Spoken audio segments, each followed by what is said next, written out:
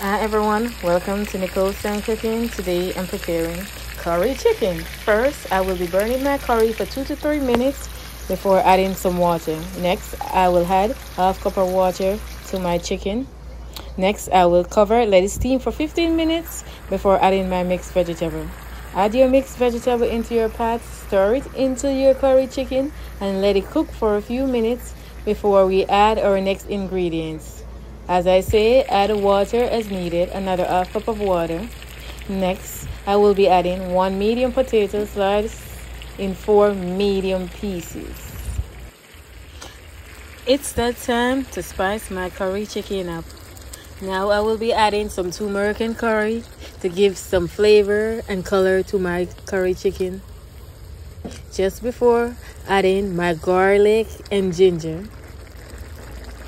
Now with our final ingredients, our chopped sweet pepper and onion mix, add it into your curry chicken recipe.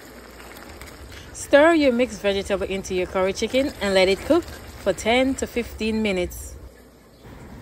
Here we have it, our delicious curry chicken recipe. Enjoy! Subscribe for more videos.